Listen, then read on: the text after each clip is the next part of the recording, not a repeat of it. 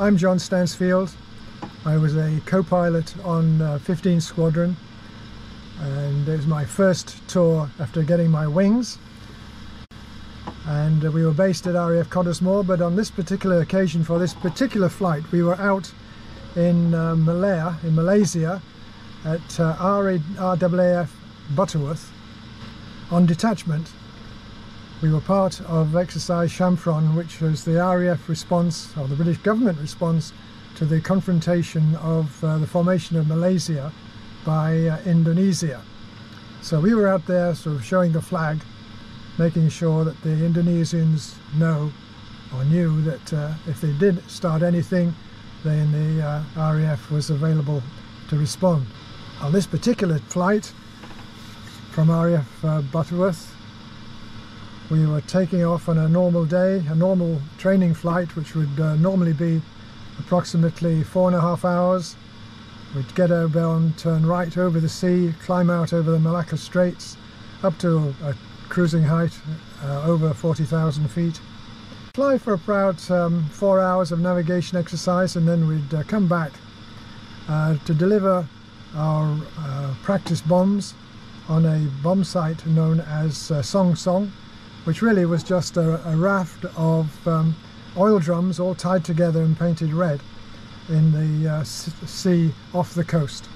And our normal position would be a visual bombing sortie with our nav plotter. On this particular occasion was a chap called Peter Chapman. He would come down from his seat in the middle at the back, or the 3 seats at the back. He would come down into the visual bombing position, and he would steer the aircraft onto the target, and we would drop these practice bombs.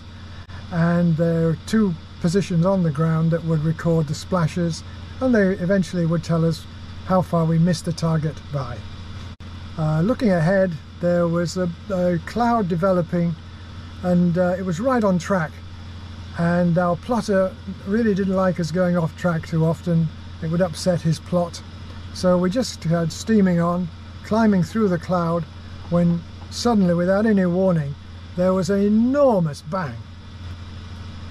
And immediately I could look down and see that the 3 and 4 engine throttles had suddenly snapped back, like that.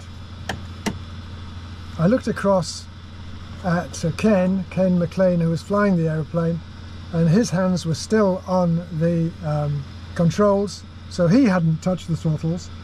I looked up at the fire buttons, which are here, and the 3 and 4 fire buttons lights hadn't illuminated, which we thought, well, possibly they could have done, but they didn't. And then I looked down at the engine instruments, and number 3 engine was actually stationary, and number 4 was winding down. And obviously we'd had some catastrophic failure. So Ken turned the aircraft away from the cloud out into the open, and I went to did the closing down checks for those 2 engines, turning off all the fuel to that particular wing, and carrying out the engine shutdown checks. And immediately after that we called Butterworth on their radio frequency to say we're doing an immediate return back to the airfield, having had a major engine failure, and we requested a priority landing, which was of course cleared. Now at this point we had only been airborne for about 20 minutes less, so we were full of fuel, we were really overweight, and on a big aeroplane like this you normally have a maximum weight for landing the aircraft, but we were well above that. But rather than just mess about with our 2 good engines burning fuel away, we had no means of dumping the fuel. We decided to land because we just didn't know what structural damage we'd incurred in the explosion. We could have possibly weakened the wing, and at any time it could have broken. So we wanted to get down as quickly as we could. So we called air traffic to that point that we needed a priority landing. We needed all the emergency vehicles available to us on landing, and we then made a long straight in approach with Ken doing the flying and me just operating the fuel and making sure everything else was fine. We'd obviously warned the rear crew members that that's what we were going to do, so they were all set up ready. Now the approach when you're so heavy is a thing that we'd never done before, because you would never approach above your normal maximum landing weight. But I looked in our cards to determine what our approach speeds would be, so we set those up and we would fly those speeds well above our normal approach speeds.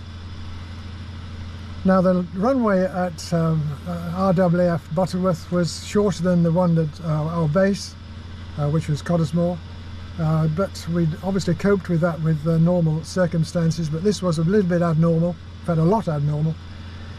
So we were thinking, well, we're going to land on a shortish runway, we're going to have virtually no help from the wind because it was still in the morning, very light winds were blowing, but the temperatures being so close to the equator were well up into the 30s, so nothing helped us.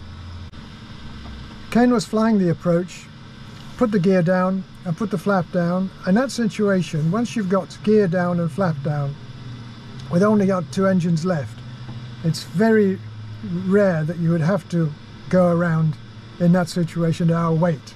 So it was a one-off approach. We had to get it right. And Ken did get it right, came in over the threshold at the right speed.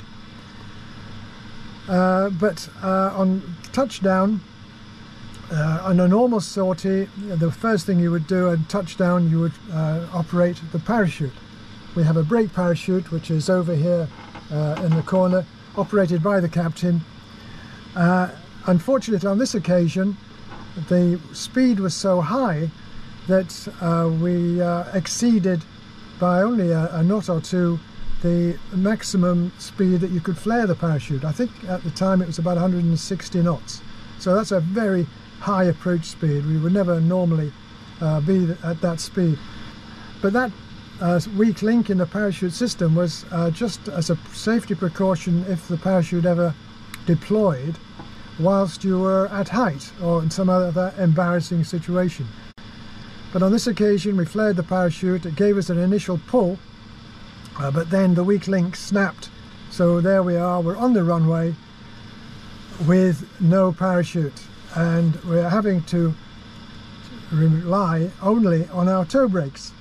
Now the toe brakes are on the end of the rudder bars, and I looked across at Ken, who wasn't a very tall chap, and his body was straight out. He was pressing on his toe brakes as hard as he possibly could, and the aircraft is fitted with a device on all its wheels, apart from the nose wheel, called Maxaret. And what they do, a little bit like an anti-lock braking system on a car, they brake as maximum that you can before the wheels start locking. So the Maxarets were doing their job, braking the aircraft at the maximum, but even then I could not resist it. I had to help Ken by sticking my feet on the rudder bars and pressing as hard as I could, because I could look ahead and I could see the end of the runway coming up. There was the overrun on the runway is just soft ground, possibly even swamp, with palm trees ahead of us.